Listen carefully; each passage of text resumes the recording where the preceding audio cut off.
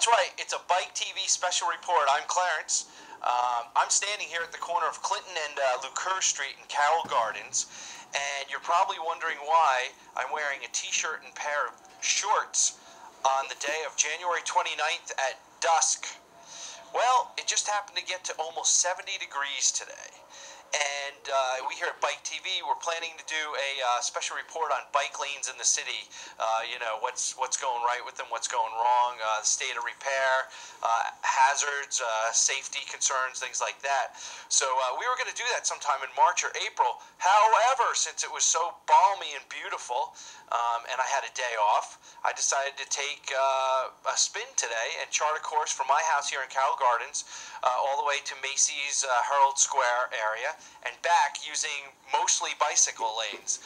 And as you'll see, our report found that there was some good, there's some bad, but there was mostly ugly. Take a look. First up was the Union Street Bike Lane. Unfortunately, Union, like many bike lanes in Brooklyn, is ignored and infrequently painted or restriped, leaving it badly marked. If it weren't for the bike lane signs, it'd be hard to tell what the dash lines mean.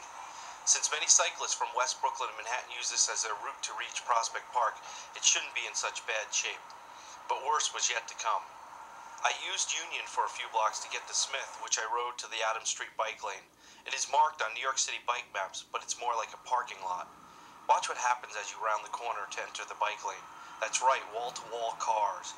Cars ignoring the Belgian block-lined bike lane and signage.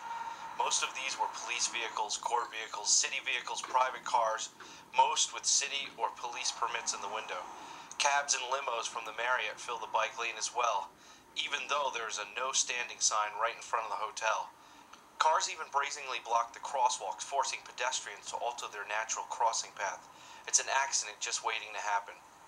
At a Community Board 2 meeting a few years back, a number of cyclists asked why bollards couldn't be used to keep cars from parking in the Adams Street Bike Lane. Representatives from DOT said that plastic bollards were not feasible in the area, yet bollards were perfectly fine to be used to separate cars mere feet from the beginning of the path. I wondered, why are bollards fine for people driving around in relative safety inside their 4,000-pound vehicles, but not allowed for extremely vulnerable cyclists riding a 30-pound bike? It's absurd.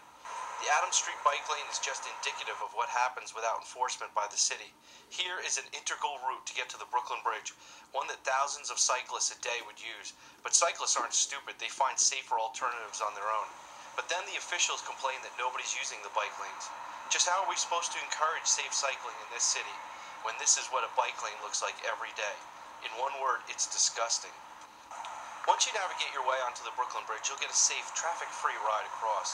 The newly configured exit from the bridge features a nifty bike box, but looking down center, once again the lane is blocked car by car, this time in the shadow of City Hall. However, to my surprise, the approach coming from the north was marked with cones, just the solution needed on Adams Street in Brooklyn, even if only temporary. I headed north past the courts on Center Street, where the lane was once again blocked by cars, which I expected. 1 mile later was the Lafayette Bike Lane. This lane was the first ever in the city painted with a null zone, intended to create a safety buffer between cyclists and cars. I counted about a dozen vehicles blocking the lane during the mile-long stretch, but I've generally found this lane to be fairly useful.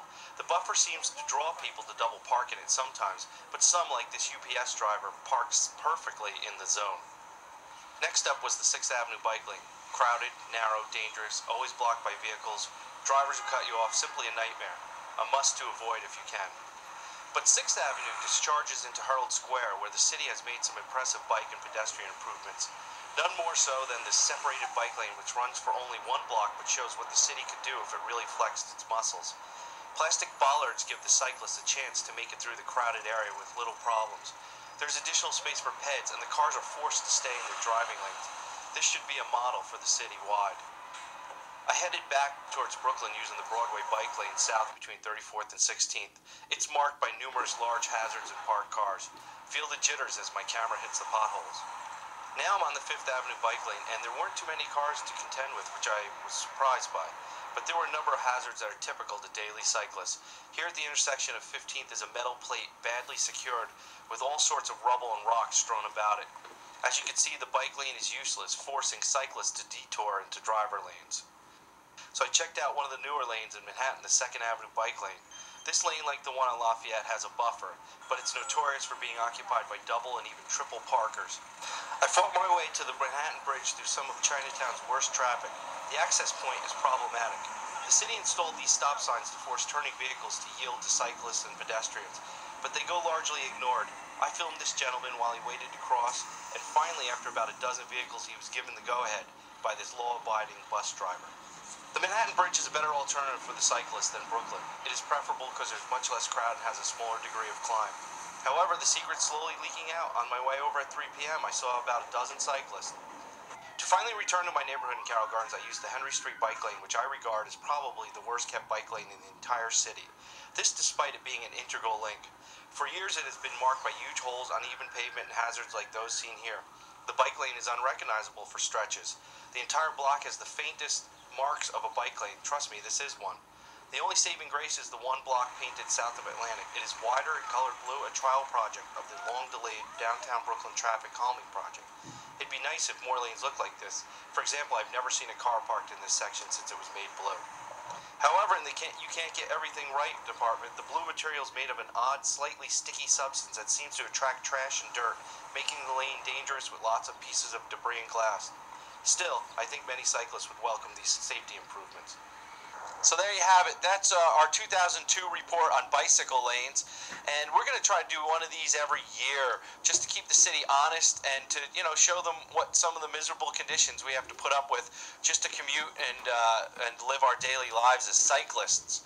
I'd give my overall experience as an experienced cyclist about a C. There could be a lot of room for improvement, but as far as if I were a beginning cyclist or was thinking that these lanes would motivate anybody to do anything, as far from that perspective, it's probably about an F, and that's pretty sad.